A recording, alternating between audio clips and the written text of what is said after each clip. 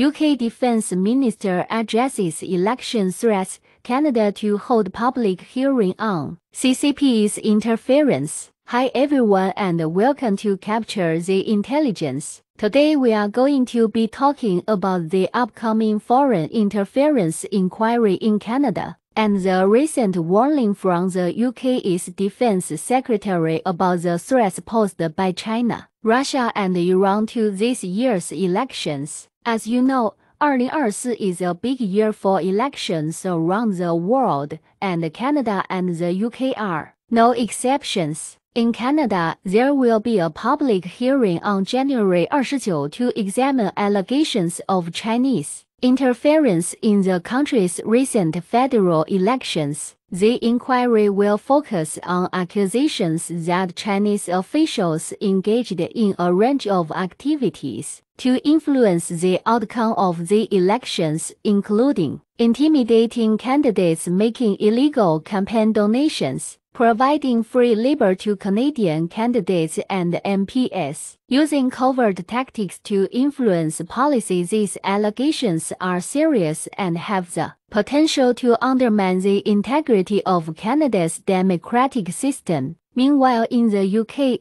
Defense Secretary Ben Wallace has said that the government is taking the threat of foreign interference in this year's elections very seriously. His comments come after warnings from counter-terrorism officials that hostile states are using increasingly sophisticated methods to meddle in democratic processes. They are doing this by spreading disinformation, online hacking into political campaigns, bribing or blackmailing politicians. These activities are a threat to the UK's democracy and could have a significant impact on the outcome of the elections. So what could be done to address these threats? In Canada, the public inquiry into Chinese interference is a good first step. It will allow for a thorough investigation of the allegations and help to identify ways to prevent similar incidents from happening in the future. In the UK,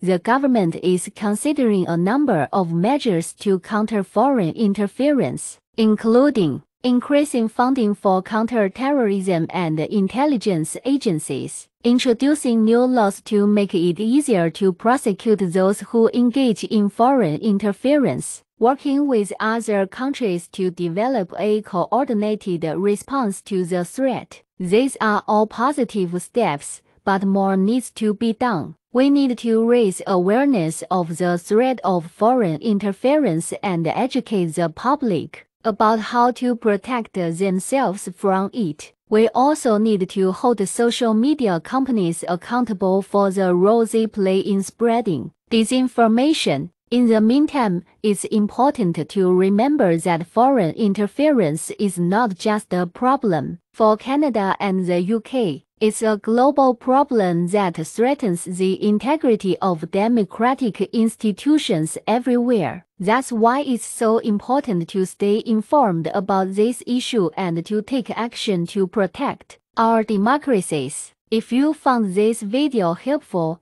remember to like, share, and destroy that subscribe button. Also, stay tuned for the latest current affairs on the Capture the Intelligence channel.